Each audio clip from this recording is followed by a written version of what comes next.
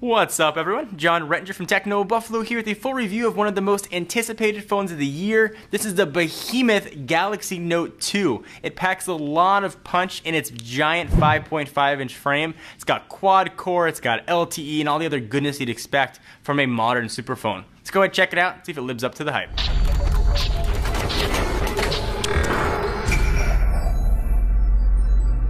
So we've broken up this review into 6 parts. We're going to cover call quality, hardware, software, fragmentation, size, and eventually come to a conclusion and a 1 to 10 Techno Buffalo score. So let's begin with call quality. If it doesn't make good phone calls, no matter what else it can do, it's not going to be of much use to you. The phone offers great call quality, and it sounds like Samsung has made huge improvements over the original Galaxy Note. I felt that at times it was hard to listen to callers on the other end with the original Note, but with the Note 2 I made a call at a very loud restaurant and I could hear just fine. Our mobile editor Brandon Russell's on the other end of the call and he didn't hear much background noise. Reception appears to be fairly decent as well. I live in an area that has some coverage issues, but I took phone calls without any of them dropping. The oddity that I experienced on the iPhone 5, the 1-second delay between when I answered and the person could hear me, appears to be gone on the Note 2. Speakerphone is also loud and clear as you'd expect from a phone that big. That's a feature that phone manufacturers seem to ignore from time to time. So you'll be able to make great phone calls on the Note. Let's go ahead and talk about hardware, and this thing packs a huge amount of punch. The phone is made of plastic, as have most Samsung phones of the past couple years, and that's kind of a bummer, but it's just a material Samsung, a lot of other manufacturers use to build phones. I don't think they're going to be going away from it anytime soon. That being said, the quality of the build is drastically improved over the original Note. It also feels and looks like the Galaxy S3, and includes the same hardware home button that is just bigger. So I really like the design of the Galaxy S3, and I think Samsung was pretty smart to stick with it. Consumers like familiarity, and people buy things they're used to seeing. In terms of build quality and durability, having used both the S3 and the original Note extensively, I believe the Note 2 will hold up a lot better than the original. The S3 and the Note both offer high gloss finishes with a replaceable back panel, so you don't have to worry about scratching. Since it's replaceable, you can always buy another one. I will say, however, the previous Note's back panel was quite flimsy and easily showed wear on its back after a couple months of use. It looks great visually, especially the chromatic flare of titanium gray model has. It also feels nice in your hands with its rounded corners. With a 5.5-inch display phablet in your pocket, you're going to have to deal with a bit of weight. The phone is definitely heavier than the iPhone 5, 3.96 ounces, but at 6.4 ounces, it packs a lot of size, speed, and battery.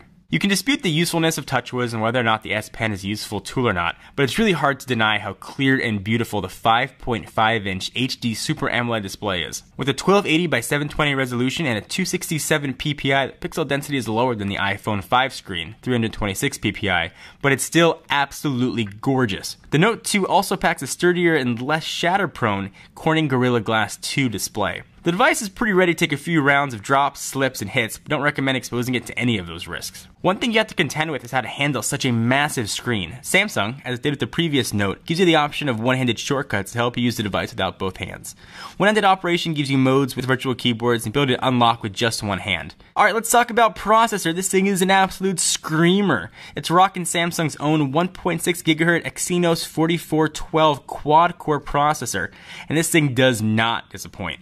Pages and apps load quickly. We played through video games, a little Bad Piggies and Frontline Commando, and I ran through them with quick load times and appreciated the awesome graphics performance. We ran the phone through a ton of different benchmarks. All of those are going to be in the link down below, and you can check them out on our written review. So with the phone this big and a quad-core processor and LTE, there's bound to be some battery drain. Let's talk about battery life. A device with as much processing power and display needs an equally impressive battery. Samsung added a whopping 3100 mAh lithium-ion battery.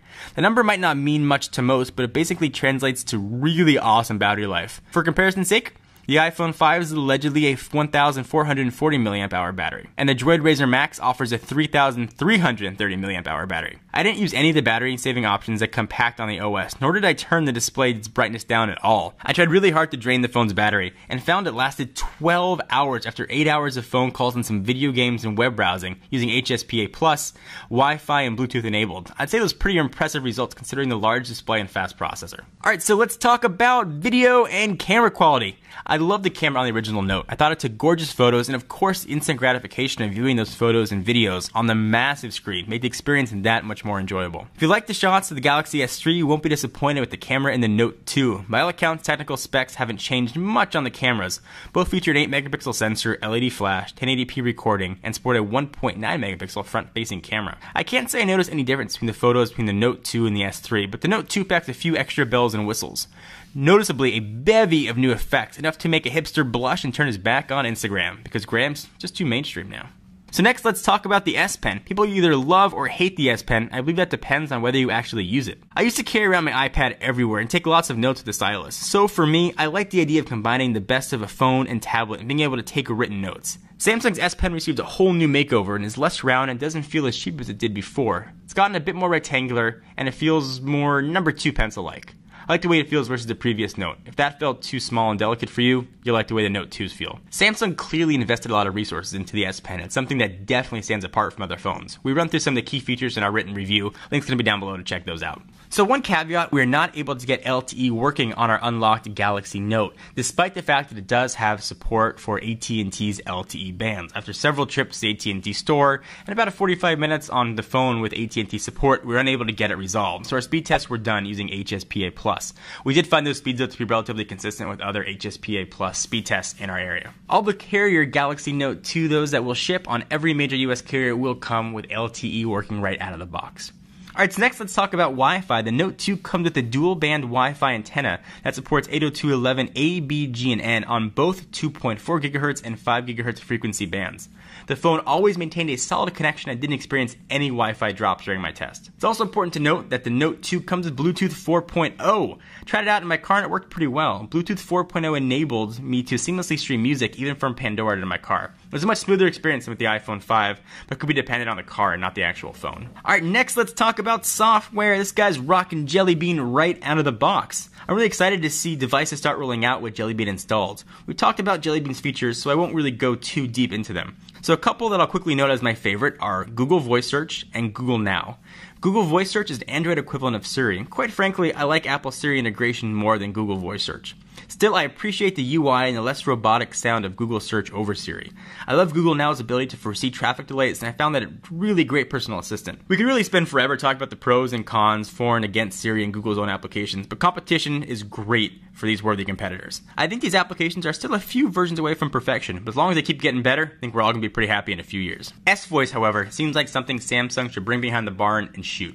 S-Voice does appear to be more accurate than on the gingerbread and ice cream sandwich versions of the Note. However, I do find it redundant to have a Google version of an app that does similar functions to Siri or Google Voice Search, but that falls very, very short. I prefer the purity of Android Jelly Bean. I think that most carriers and hardware manufacturers mess with the OS and add their own spin to it. The intention is, I'm sure, well intended, but in execution I find that features end up missing or totally botched.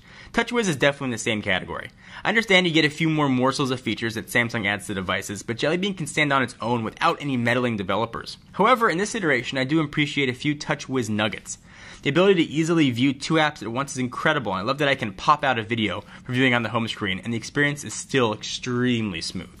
Blocking mode is one of Samsung's many additions to Jelly Bean. It appears in the Samsung Galaxy S3's Jelly Bean update, as well as the Note 2, and is essentially the same functionality as iOS 6's Do Not Disturb feature. Motorola's variation, called Smart Actions, definitely does this the best, as it learns what you do and records these privacy settings. Both iOS and Samsung's TouchWiz versions require you to manually turn these settings on or off, which means it lacks the intelligent know-how of Smart Actions. So you can say what you want about hardware fragmentation across Android devices, but I feel developers have done a pretty awesome job integrating the Note 2's larger size. I was surprised to see how well apps filled the screen, especially considering that many of my iPhone 5 apps still require developers to update to newer dimensions. Jelly Bean was meant to help solve Google's fragmentation issues, and as I mentioned before, I found lagginess to be non-existent and was really happy with having the phone as my daily driver. So with a phone this big, the all-important Pocket test is a must, especially for one that's 5.9 inches by 3.1 inches by 0.3 inches. I was asked several times by friends and family whether or not I thought the phablet is too big. I often responded by saying it's gorgeous and the photos and videos look really crisp, so it's perfect for media mavens. Plus, it's fast, the camera is great, and it really fits in my pocket just fine. And I really don't think it feels any different than when I keep an iPhone or Galaxy S3 in my jeans. So what's the conclusion on the Galaxy Note 2? This is probably one of the best phones I've ever had the pleasure of reviewing, and I wholeheartedly think this device is a step above any other phone on the market. Sure, it's big and it looks like Flavor Flav should have it on a gold chain around his neck. Yeah, the price point's probably going to be high, but it's worth every cent. Samsung really created a great phone. I felt the original Note was a good to great phone, but felt the build quality was a little bit cheap. This iteration, while still made of plastic, sports the S3 build-in design, but packs in a ton of power and more software tools. I think the advances of the S Pen and TouchWiz integration will probably get people to rethink their opinions of such a large display.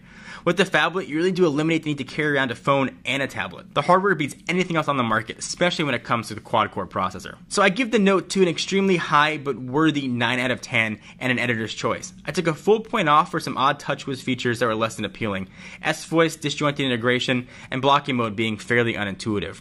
Otherwise, the Samsung Galaxy Note 2 is a first-class phone and a highly recommended device. So for a full written review, be sure to check out our link down below.